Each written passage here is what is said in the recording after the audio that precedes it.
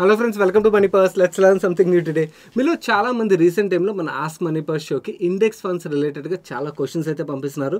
మా తరపు నుంచి కూడా ఏదైతే మేము ఆన్సర్ చేయగలం చాలా వరకు ఆన్సర్ చేయడానికి అయితే ప్రయత్నిస్తున్నాం. బట్ ఇండెక్స్ ఫండ్స్ రిలేటెడ్గా రీసెంట్ టైంలో ఇంట్రెస్ట్ బాగా పెరిగేసరికి మీలో ఏదైతే ఆ క్యూరియాసిటీ పెరిగిందో దానికి సొల్యూషన్ కింద ఎవరైనా ప్యాసివ్ ఫండ్ ఎక్స్పర్ట్ని తీసుకొచ్చి మీకు ఒక కంప్లీట్ డీటెయిల్స్ ఇండెక్స్ ఫండ్స్ రిలేటెడ్గా షేర్ చేయగలిగినట్టయితే హెల్ప్ఫుల్ అవుతుంది అనిపించి అనిల్ గిలానీ గారిని రిక్వెస్ట్ చేశాను. తను DSP ఒక ప్యాసివ్ హెడ్, 3,000 కోట్లు ఏం మేనేజ్ చేస్తారు. Passive funds, exclusive passive funds ఏం మేనేజ్ చేస్తుంటారు అనమాట. తనని అడగానే మన రిక్వెస్ట్ని యాక్సెప్ట్ చేసి మనకి టైం ఇచ్చారు. తను ఈ సెషన్లోని మేజర్గా ఇండెక్స్ ఫండ్స్లో ఇన్వెస్ట్ చేసేటప్పుడు మనం ఫాలో అవ్వాల్సిన బెస్ట్ స్ట్రాటజీ ఏంటి, ఆ స్ట్రాటజీ గురించి షేర్ చేశారు. అండ్ అలాగే ఏదైనా ఇండెక్స్ ఫండ్ని మనం సెలెక్ట్ చేసుకునే ముందు ఫాలో అవ్వాల్సిన 6 రూల్స్ ఉన్నాయి, చాలా ఇంపార్టెంట్ 6 రూల్స్. ఆ 6 రూల్స్ గురించి కూడా డీటెయిల్గా షేర్ చేశారు. కేర్ఫుల్గా వినండి. మీలో చాలామంది ఎస్పెషల్ ఇండెక్స్ ఫండ్స్లో ఇన్వెస్ట్ చేయాలని ఇంట్రెస్టెడ్గా ఉంటారు కాబట్టి మీకు ఇండెక్స్ ఫండ్స్లో ఇన్వెస్ట్ చేయడానికి ముందే ఒక గైడ్గా ఈ వీడియో అయితే హెల్ప్ఫుల్ అవుతుంది. సో ఈ వీడియో బట్టి మీరు ఏదైనా ఇండెక్స్ ఫండ్ సెలెక్ట్ చేసుకోవడానికి అయితే చాలా ఈజీ అవుతుంది. అండ్ అలాగే ఆయన ఇంటర్వ్యూ నేను మీకు ప్లే చేసే ముందు ఒకటి చెప్తాను. ఆ స్ట్రాటజీ పార్ట్ ఏదైతే ఉన్నదో దాన్ని కొంచెం కేర్ఫుల్గా వినండి. చాలా మంచి స్ట్రాటజీ. నేను తెలుగులో కూడా వీడియో అయిపోయిన తర్వాత సమ్మరైజ్ చేస్తాను, సో దట్ మీకు ఇంకొంచెం ఈజీగా అర్థమవుతుంది ఎవరికైనా ఇంగ్లీష్లో కొంచెం టఫ్ అనిపించిన వాళ్ళకి. అండ్ స్మాల్ రిమైండర్, ఇంటర్వ్యూలోకి వెళ్ళే ముందు ఈ కంటెంట్ మీ ముందుకు తీసుకురావడానికి మేము ఏదైతే ఎఫర్ట్ పెట్టామో ఎఫర్ట్ మీకు హెల్ప్ఫుల్ అయింది అనిపించినట్టయితే వీడియోని లైక్ చేయడానికి ప్రయత్నించండి. చాలామంది వీడియోని లైక్ చేయరు, వాళ్ళ గురించి చెప్తున్నారు. సో జనరలీ ఇలాంటి ఏవైతే వెబినార్స్ అవి ఉంటాయో వాటికి పెయిడ్ వెబినార్స్ కింద ఫీ తీసుకుని చాలామంది కండక్ట్ చేస్తుంటారు. మన ఛానల్లో ఫ్రీగా అవైలబుల్గా ఉంటాయి. మేము అడిగే జస్ట్ లైక్ మాత్రమే, అండ్ అలాగే కింద కామెంట్ సెక్షన్లో ఎప్రిసియేషన్ అంతే. సో ఈ వీడియో చూసిన ఏ పాయింట్ ఆఫ్ టైంలో అయినా మా ఎఫర్ట్ మీకు హెల్ప్ఫుల్ అయింది అనిపిస్తే వీడియోని తప్పకుండా లైక్ చేయండి. అండ్ అలాగే మీ ఫ్రెండ్స్ అండ్ ఫ్యామిలీ మెంబర్స్కి హెల్ప్ఫుల్ అవుతుందంటే వాళ్ళకి షేర్ చేయండి. Let me introduce Anil Geelani గారు now. Hi Anil, thanks a lot for giving us this time. We have 12 lakh plus followers and most of them are DIY investors. And of late last few years, there is lot of traction which is getting built on index investing. So many people, though they started investing in SIP mode or lump sum mode in index funds, I'm sure they'll have lot of doubts. So I thought the session from you would be very, very helpful. So that was the reason requested you for this session. Thanks for accepting our invite. And I'm sure my viewers will get a lot of data on index investing today. Most welcome, and from my side, it's always a pleasure to be with you on this channel, Money Purse. You are doing a great job in trying to enhance the awareness and explain to the investor in a very simple and layman language, which is a unique thing. So, always happy to be here. Thanks, Anil. Let's start the session. Sure, great. So, welcome, friends. What I'm going to do is to keep a very free flowing discussion, but at the same time to have an anchor for the key subject matter to be covered. I've made a small presentation slide and I'll keep it flowing at the back end, and I hope that you will find it useful in terms of the content which we'll be discussing over there. So I've just started with a very basic flow, and the heading I've kept just cutting through the chaos.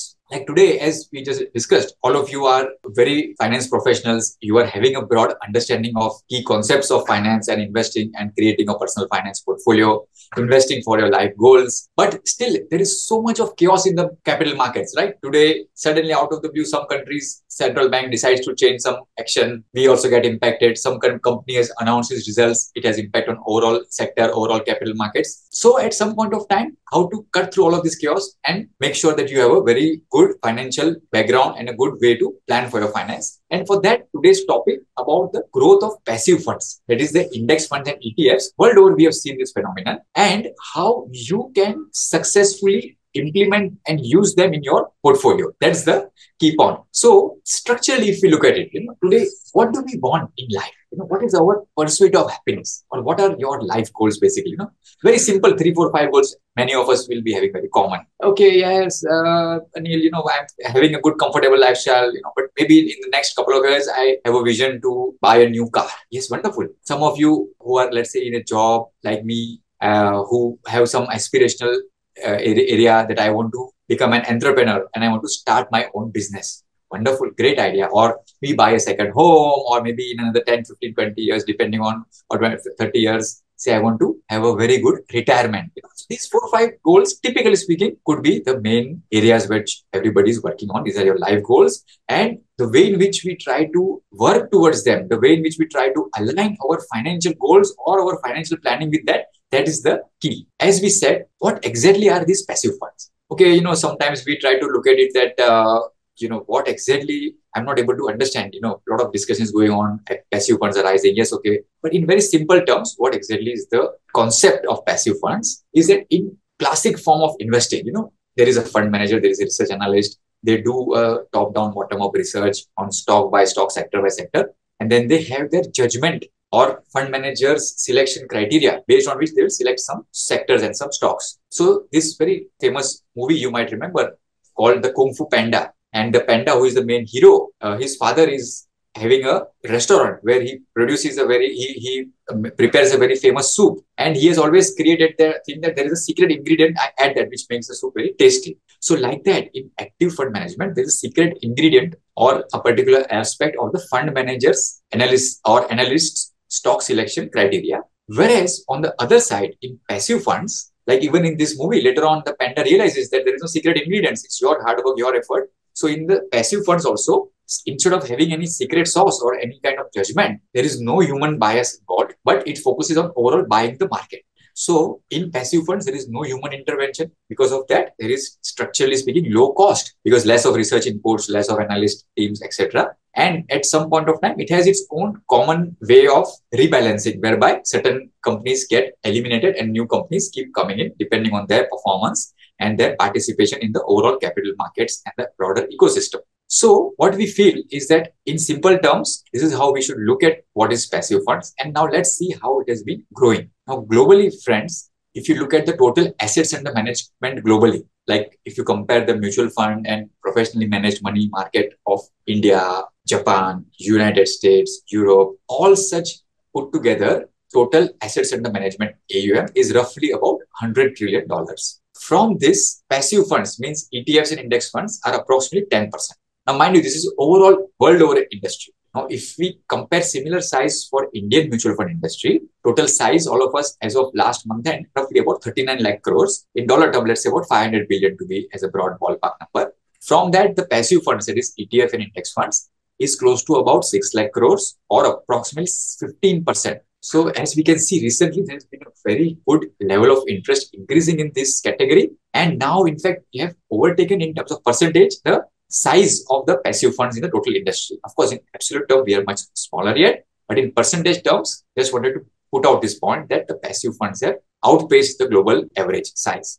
And friends, as we discuss these kind of global consultant firms, how they have predicted the professional assets under management is that in the next 3 to 4 years, by 2025, the 100 trillion is scheduled to grow to about 150 trillion, means massive growth potential in this segment. And within that, passive funds will be driving a lot of this growth. So from the global average of about 10% or so, they would have increased to about 25 to 31%. That is what the global expectation has In been. India, that 15% includes everything, right? With government pension money and all this stuff, right? Yes. So if we look at only retail flow, that would be very, very low, right, Anil? Retail flow right now is very low. Yes, absolutely right. And to be very honest, very similar thing we have observed in certain other markets also. Let's say, for example, Japan market or in some other countries, there has been a drive by institutional investors, very often government-backed or government-administered entities, like what we have seen in India as well. But on the back of that, later on, retail investors also have started increasing the interest. Yes.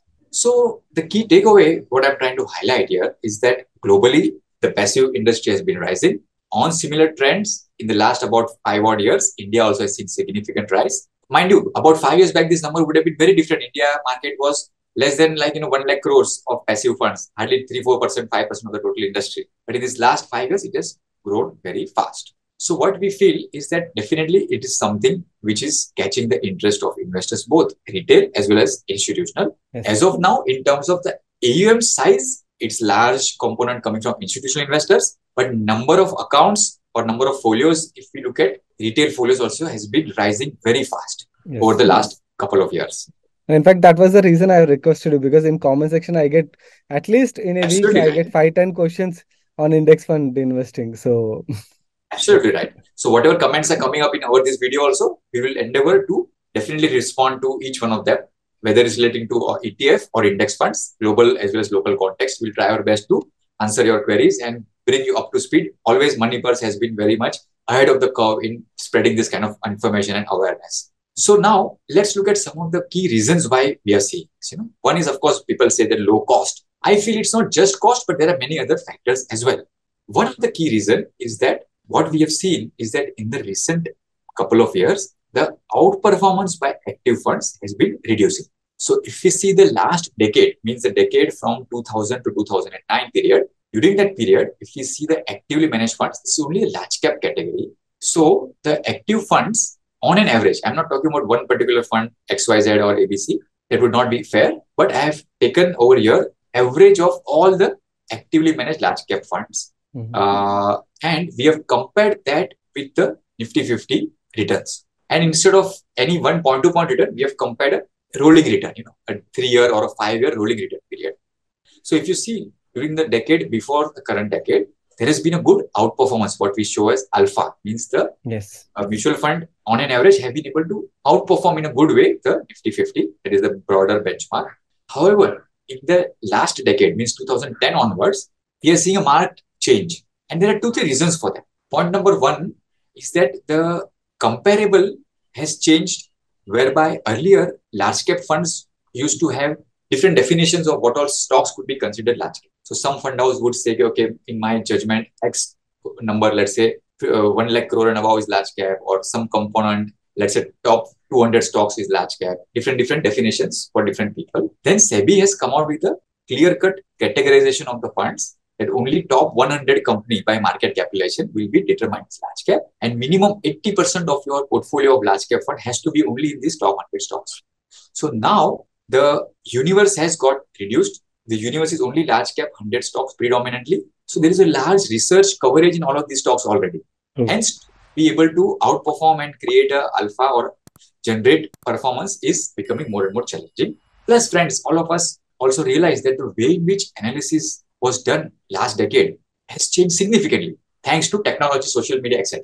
I remember earlier in my career, when, let's say, a company would declare results, maybe towards the end of the day, some data will come out. Then after the next day, some analysts will create research reports and we'll start utilizing that. Now it's very much on the fly, Before the end of that session, next couple of hours on WhatsApp, on some blog, 3-4 places, the results will be analyzed, already digested, published, and immediately people will start reacting to that. Let's also see social media, how it is impacted. Suppose people are just watching, let's say I've gone for some, hypothetically, just like last week I had gone for my general basic routine annual medical checkup. Assume there's next to me some large promoter of a listed company sitting, and somebody clicks a picture and posts on Twitter that met so-and-so Mr. X. People start wondering, is this promoter of the company gone for some medical test? Is there something wrong with the promoter? Something, anybody can make a reaction to the stock price because of that. Just example I'm sharing, random example. Or other way around, let's say some result is declared, or some event of that company has happened, or people are not liking the product. Suppose a new car has got launched and a lot of feedback is coming negative and people are posting on social media, then immediately people are reacting to that in the stock price also. So all of this has changed the way in which analysis is done, especially with large cap companies. So I feel one of the key reasons is that as well.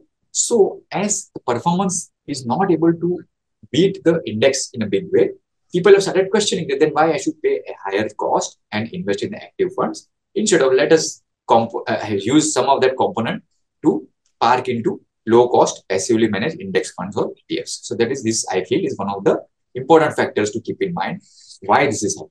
Now let's look at a very simple thing. Structurally, why we are investing and what is the example for utilization. I've taken this very simple example of this one, let's say small family. Let's say there is a gentleman, Mr. X. He's a doctor, let's say dentist. Okay, dentist, I just made it up because it was a nice picture where all of the people were very nice and smiling. So I said, okay, chalo, inko open dentist bana. So now just imagine that after the routine expenses, they have about 50,000 worth of disposable income. So how do they plan and save? And what are the goals? Maybe the first goal is, okay, for the children, I need to plan for their education. I'm a dentist, I have a small clinic, everything's going fine, but maybe in next 10 years, I want to move to a bigger clinic. In next 25, 30 years, I want to plan for a good retirement. So for this kind of an investor profile, why can't we consider low cost passive fund without any complexity too much? Plan for your thing, focus on then your profession, focus on reading the latest magazine of your dentist field rather than focusing on what's happening in capital markets or which fund manager is doing what, So in such instances, sometimes what happens is that some people or some financial planning often gets preoccupied with wrong ideas or wrong priorities. Okay, I want to find the best fund manager and put them in your portfolio, or I want to increase return at all cost.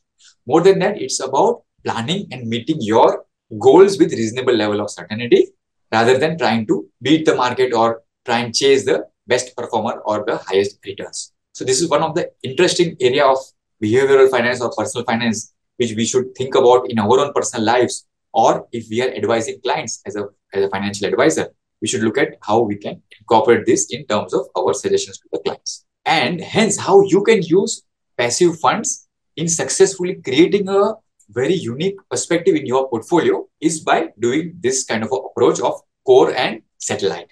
Now, what I mean by that is that for, let's say, based on your risk profile and your age, you have decided that certain component of your portfolio you want to park it into long-term core allocation into equity. Let's say you are 25, 30 years of age, 35 years of age right now, and you say that, let's say, 60% of my portfolio should be into equities. So from that, some component can be in core allocation of passively managed funds like a ETF and index fund, which can on a periodic basis keep getting allocated without thinking much and keep getting parked into the index fund or ETFs. And the layer around it, or what we call a satellite allocation, can be into actively managed funds. So there you will try to find some funds which can perform better than the index and generate some kind of alpha. You will try to find some differentiated ideas, like maybe it could be some small cap fund, or it could be some kind of a tactical call that maybe right now I'm feeling there is a very good potential in, let's say, one particular theme or some sector. Let's say, for example, defense and manufacturing as a sector, you feel it's very much powerful right now. So maybe for tactically for 1-2 years period, you will allocate into some fund which is focused only on this particular theme or this sector. And your core allocation will continue in the low cost, let's say, for example, Nifty index fund or something of that sort at a low cost, and keep accumulating your equity as per your original plan. Fantastic strategy. Yeah. So it's very simple also. It's like Yes. how you do in many other things in your life. Okay, some component can remain by default over there and keep adding, let's say, on a monthly or a periodic basis without thinking much. And based on my judgment, based on my analytics, so based on what I hear from, outside and learn, I can keep taking some tactical calls for the active funds as well. So lower cost with the passive allocation, I'm willing to pay a little higher cost where I have a potential to outperform and generate alpha and creates a tactical allocation as well. So this, I believe, friends, can be a useful way whereby you can consider to have passive funds in your portfolio. Now, very often after this point, you will ask that, fine, Anil, good point. We understood that ETFs, index funds are important piece of the capital markets. They are growing globally in a big way. Even in India, it's catching up fine and good use case. Now, how do I select the best fund house? Very important question that, okay, now let's say I want to do this core allocation, let's say into some particular index fund. How should I go about and what type of fund house I should select? Now, I've tried to put down a very simple framework whereby how you can select the fund house, or you can select the particular fund where you should allocate your money. First and foremost, look at the investment concept and try and see if it's aligning with your interest or your vision of the particular funds being allocated. Let's say, as we spoke earlier, this core and satellite, that you feel that for the next, let's say, 15 to 20 years, I need to allocate 30% of my portfolio into equity, which is this low cost core allocation, and balance 20% of my equity allocation I'll retain for this kind of a active call, tactical allocation, etc. So now in this 30%, try to select different investment concepts which can fit into that particular portfolio. Let's say you might say that simplest form of classic investing is like buy the whole market. So let's say in Indian context, you can have a bellwether index, like let's say the Nifty 50 or BSE Sensex 30, whereby you can feel that it's a representative of the overall industry, of the overall economy, and I can relate to that investment concept, I can buy it. Or let's say you can have some tweak or some additional layer in that. Let's say, for example, within the same 50 stocks of Nifty, if there's some other strategy applied, let's say, for example, equal weight strategy, and same 50 stocks, but equally weighted, I feel that maybe, that aligns with my investment concept better. It's like saying that I have a cricket team, and instead of keeping a focus on 2 or 3, 4 top players, I have a good focus and a well-balanced team. 3-4 batsmen, 3-4 bowlers, 1 star, a wicket keeper, and all the players are very good fielders. Likewise, let's say same 50 stocks, but let me do an equal weight so that all players or all stocks, can get good equal chance to perform well. That aligns better with my investment concept. So depending on your idea, you can first and foremost zero down on that investment concept, and then you see that the historical characteristics of that particular index, how the risks and returns have been So you'll get a judgment that what kind of expectation you should have from that investment. Now, after that, you look at the various funds which are available under which all fund houses and try to analyze the historical returns profile by looking at what we call as a tracking error and the tracking difference. In very simple terms, what it means, tracking error is a statistical measure. It looks at the daily dispersion of the portfolio. Little bit more simple concept also is what we call as tracking difference. In a very simple way, it just looks at the return of the index and the return of the particular fund. So try and see some portfolio which has as much as possible low tracking error and tracking difference. Sometimes people ask that should we look at the size of the fund? Suppose if it's a very big fund, could it have a problem in investing? Or conversely, suppose some very small fund of only 50 crores is there, whether I should be worried about that case, very small fund. In my view, friends, for a successful ETF or index fund, the size of the scheme is not so much important, but the size of the underlying investment is important. As long as the underlying that you have selected is large, liquid, and transparent, all three put together, LLT, then the size of the fund, typically speaking, will not matter much. It's like saying that I'll take an example while talking, I just thought about it. Let's say you have a colored pencil, and this, because it's a colorful layer, one was blue, one was purple. Let's say you were to paint this on a piece of paper and pencil. And there are a lot of pencils available. So let's say you select a blue colored pencil and the size of the pencil of one is small and one is big. You will not focus on the size of the pencil. You will focus on the shade of the blue which you want to select. Correct? Because irrespective of the size, the lead and the darkness of the lead will remain same. So likewise, here the size of the scheme or the index fund or ETF you invest, that is not so important as much as the underlying investment that the fund will take exposure to is important. So in this case, what we discussed, let's say you were planning to invest into a Nifty 50 index fund. You will look at the size of the underlying Nifty 50 stocks and the liquidity that those stocks bring up. So I often say that don't worry too much about the size of the scheme or the fund, but focus on the underlying. With that, then we come to certain qualitative aspects. Many fund houses have a very easy way of doing a transaction, all else being same. Let's say, for example, if there is a branch of that particular fund house very close to your home or to your office, or in today's world, you will say, what are you talking, Anil? Branch? I mean, I haven't gone to either my bank branch or mutual fund branch since like past 5-7 years. But yes, I need a good digital platform. And this particular XYZ fund house has a superb mobile app or like a good digital platform where I can easily access my account statement. I can transact seamlessly with a good high level of security, and I can have a good way to deal with my investments.